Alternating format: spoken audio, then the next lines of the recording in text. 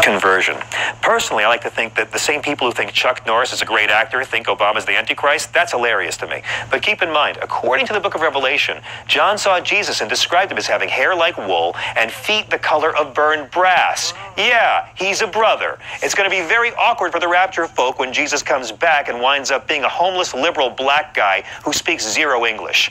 Now, I know this is very depressing, all you rapture Christians, but cheer up. The rapture may be a racket, but it's not the end of the world.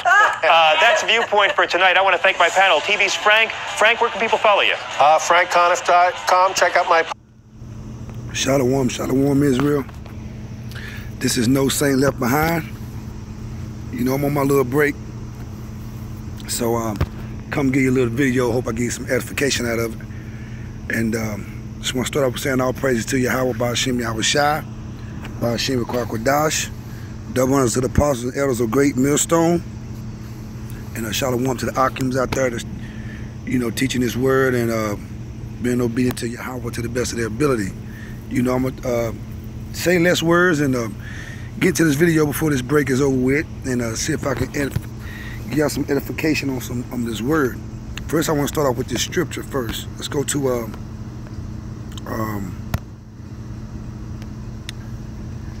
Job 9. Job 9 and 24. Job 9 and 24 say that the earth is given into the hand of the wicked. He covered the faces of the judges thereof. If not, where and who is he? This is a rhetorical question. You know, it's letting you know that the earth is given into the hand of the wicked. And the wicked is the so-called white men, the Edomites, you know. And so, with that being said, I'm going to let the wicked children, the children of the wicked, you know, cry out. You know, the Bible teaches that the children of the wicked going to cry out for the ungodly fathers. Not so many words, but we're going to get into those scriptures. So, I'm going to go ahead and let this thing play.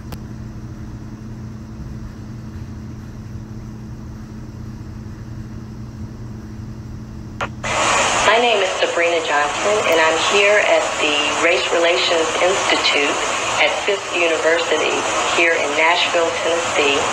Today is Friday, July 14th, the year 2000. If you would please state your name and tell us why you're here. My name's Farrell Winfrey. I live in Roane County in East Tennessee. We've given your people a God that looks like me so that you don't have any qualm about bowing down to me. See, because this is the image of God. I don't know of any sin that we've committed that's greater than that one. And see, that's what she's talking about. That's that Job 9 and 24, man. You know, the earth is given into the hand of the wicked. He covered the faces of the judges thereof. You know, the so-called white man, the Edomites, is ruling the earth, man. And he covered the faces of the judges, which is Yahweh Shai, who you equally call Jesus Christ, you know. And you so-called Negroes, Hispanics, and Native Americans, man. We are the rulers and kings and judges of this world, man. You know, and they done stole our identity, man. we did it with the Bible in our hands when we were beating your ancestors for looking at us eye to eye. And we're quoting to them from this scripture. Even if we allowed them to have their own ministers, which there wasn't any of because we didn't allow them to read. But if we said, okay, you can have your church. It's my plantation. I'm going to do what I want with it. You can have your church.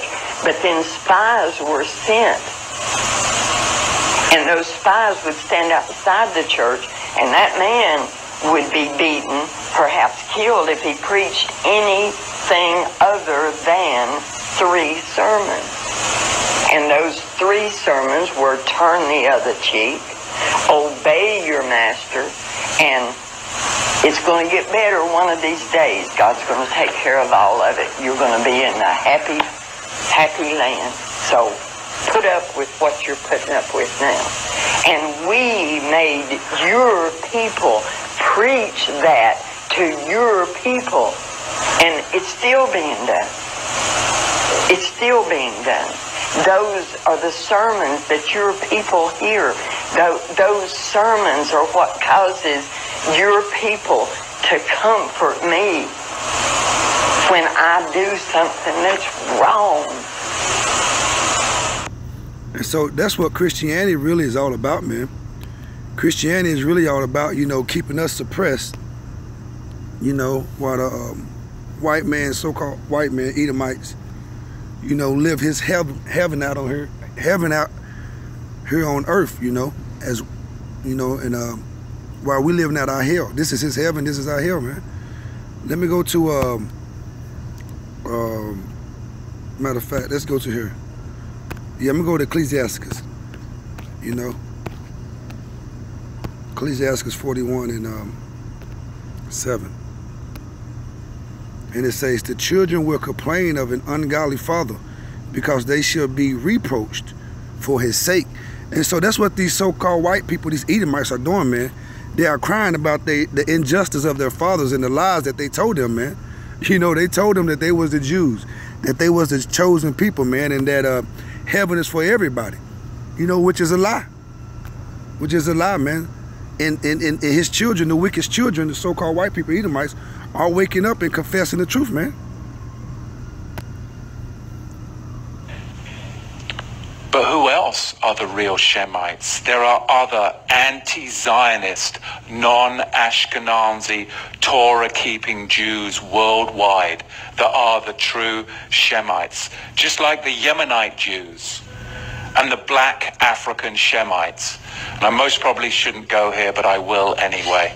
You see, after the destruction of the temple, yes, many of the Jews, the poor Jews, remained in the land, but there was a migration as well of the more affluent Jews to Yemen and to other parts of Africa. Other parts of Africa. You see, the black African Shemites were actually then taken away in slave ships. Deuteronomy chapter 28, verse 68. And who were the owners of these slave ships? Who were the biggest slavers in the 16th century? The Ashkenazi were the biggest slavers in the 16th and 17th century. And that's your so-called Jews, man. You know, those white men, those white people there in our land, in the land of Israel, you know, the fake Jews that stole our identity. You know, stole our inheritance for now. You know, that's why you got to read Revelations 2 and 9 and 3 and 9, man. You know, the synagogue of Satan. Going into the 18th century. You see, Ashkenazi slaving was huge. This is from, I have to be careful when I say this, so my sources, it's always best to go with Jewish sources, right? Because you just trod on a bunch of toes, so we'll go with the Jewish sources. There's a ton of sources out there, but I'll stick with the Jewish ones because that's just safer. The Jewish scholar Jonathan Shorshak says this: Jewish merchants routinely possessed enormous numbers of slaves temporarily before selling them off. If a slave auction fell on a Jewish festival, it was postponed due to lack of buyers and sellers. The Jews of Suriname gave their slave plantations Hebrew names such as Machanaim, Nachamu, and Goshen. Rabbi Herbert Bloom adds that the slave trade was one of the most important Jewish activities. In 1694, Jews owned 9,000 African Shemites. Jewish slaving is in fact confirmed by the Jewish Encyclopedia. So in the days that we live, there's nothing more important than this Melchizedek message to the true Shemites. Because this Melchizedek message of the true Shemites is the solution. It is the solution to the Palestinian problem. It is the solution to the Black Lives Matter that is being fomented by the synagogue of Satan. It is the solution to racial tensions, segregation, that is all part of the synagogue of Satan's plot for Yahweh's people to fight amongst themselves based upon the color of our skin. That is ridiculous, but that is what they want, so that we keep our minds off of them as the true slavers. Yeah, so I just played that little clip right there to show you that, you know, those so-called Africans that they was talking about, you know, that fled from Israel in 70 AD to the west coast of Africa and through many parts of Africa as well, you know, and was shipped over to the Americans in different parts of the world. You know, what's us, our ancestors, man, and we the Hebrew Israelites, we the lost 12 tribes of Israel, man. And I got one more clip I'm going to play before I read the scripture.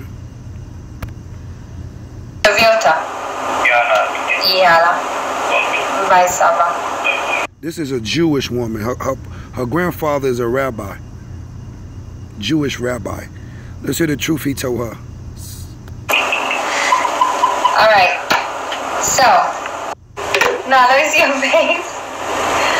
You ain't got the camera, do you? No. Let me see your face. When I'm telling you, I want to look at your face. You filming me? Go ahead. You filming me? Yeah, yeah. We want to hear what the rabbi said. You better not upload it, okay? Okay, I am, but go ahead. Stop telling me. Okay, go ahead. I'm gonna tell you, then I'm gonna do it. All right. He said that the real Jews were not like of, you know, the Bible times, were not white. He said that. Hold on, wait. Your grandfather, a Jewish, yeah. He's a Jewish rabbi? Yeah. He said that what now? He said that the real Jewish people from the Bible from back in the days were not white. So the Jews, or the Israel in the Bible is not white? Huh? Israel in the Bible, the Jews in the Bible are not white? Yeah. Okay, go ahead. And they were dark skinned, and then after everything that went on in Egypt and whatever, they, like, after the Bible time, they spread it out in the world and start, you know, mixing up with other ethnicities and stuff, and therefore they became white people, because in Judaism they believe that whatever the mother religion is, the baby will be.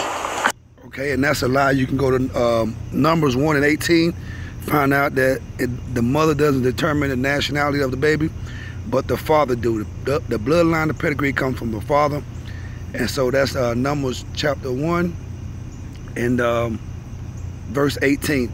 And that's why you have some of these fake Jews that got a little might look like they got a little brownish to their tan, because they've been sleeping and raping our women, sleeping with our women for years and decades, man.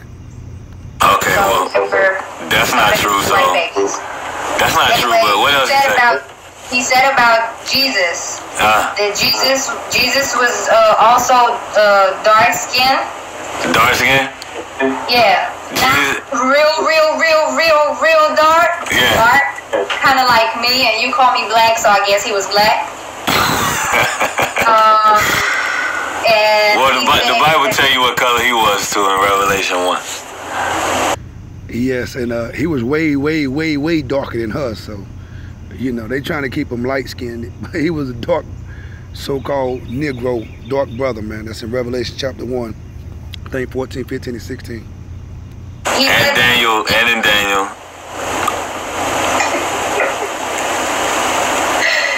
He said that he was walking on, I asked him, is it true that he was walking on water and everything? He said yes. He said that he was Jewish. And I asked him, if he is Jewish, then why do the Jewish people hate him? The Jewish people don't hate him.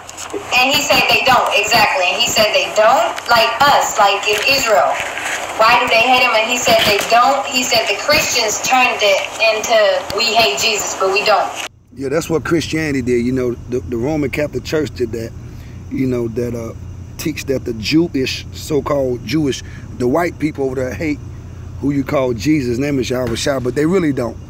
You know, it's just something, a propaganda that was pushed out through the Roman Catholic Church, the Edomites, the other Jewish people, brother. They were just mad at the other Jewish, because they control the world and they have all the money in banks.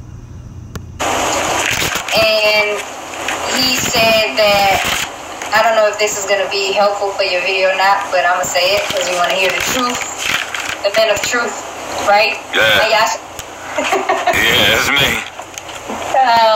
He said that Jesus was using witchcrafts. What? And they was saying that that's why they called him Beelzebub, or they called him Satan, you know. But he was using spiritual powers, you know. He the son of the Most High. To walk on water and everything, he was using God's name in a wrong way. He said whoever put him on the cross and who did whatever was the people in Rome, or from Rome, or whatever. Yeah, Roman soldiers. Yeah. Because he came and he said he was the king of Israel. Okay. And I didn't know none of that. So it's good. All right, I'm going to read this scripture right here because I got to get ready to go. You know, it's about that time. Let me see, Jeremiah 16, because, you know, these Edomites, so-called white people, are complaining about the lies their forefathers told them. And this is Jeremiah 16 to 18. And first I will recompense their iniquity and their sin double. So the white man, so-called white man, the Edomites, gonna get double judgment upon them. They had us in slavery for 500 years. They're gonna be in captivity for slavery for 1,000 years, because they have defiled my land. This so-called white men in the land now, the Jewish people. They have filled my inheritance with the carcasses of their detestable and abominable things. Verse 19, O Yahweh, my strength and my fortress and my refuge in the day of affliction. The Gentiles, that's the so-called white men, Jewish people, and the other nations, your Africans and, you know, East Indians, Japanese, Chinese, all the other nations, the Gentiles, that's why it's in the capital letter, shall come unto thee from the ends of the earth, and shall say, surely our fathers have inherited lies, vanity, and things wherein there is no profit. So, you know, and all these nations are finding out that the so-called white men, the Edomites, have lied to everybody, man. They inherited lies. They are not the real Jews. You know, they are none of the real people, they say. You know, they imposters, man. They vagabonds, man. They fugitives on the run. Here. What else did he say? He said a South people. Esau. Yeah. Okay, go ahead. They are, in this day and time, they are all the white people, and he gave me a name of some countries, but it was basically what you was writing me. He said they hate Jewish people until today, or Israel until today, or whatever. So he said that Esau was the white people in certain countries? No, certain ethnicities. Okay. That lives in certain countries today. Okay. But mostly white people. Okay. Yeah, the descendants of Esau, all these so-called white people, you know, which are the Edomites, man. Okay. He said also, I'm trying to remember, he said that... Well, I'm going to end this video. First, I'm going to play this video, then I'm going to end it. Hey guys, the gig is up. I'm not the real Jesus. As a matter of fact, the fella's name wasn't even Jesus. He had a Hebrew name. There wasn't a letter J until a few hundred years ago. With that being said, I have fooled the whole world into the biggest sham of all time. The name and identity of the real fella has been taken over by me. There are thousands of paintings of Jesus, and they don't even come close. Jesus was the creation of the Roman Catholic Church, which served to replace the real fella, who probably looked more like Morgan Freeman. But who cares? The truth doesn't matter, as long as you pay your tithes. Hey, did you know that Pope Alexander VI commissioned Leonardo da Vinci to reinvent Jesus in the image of his own beloved son, Cesare Borgia? He felt that the Vatican needed a makeover because the real fella wasn't too appealing to the general public. So, voila, here I am, the modern version of the fake Jesus. Got you again. You saw me. I actually came clean and told you that I wasn't the real Jesus. I also told you that I was created to make certain populations happy and comfortable. Well, I am glad to see that many of you are loyal and enjoy strong delusions and still want me as your savior. Wow, what idiots. Conversion. Personally, I like to think that the same people who think Shalom Israel, I'm back at work.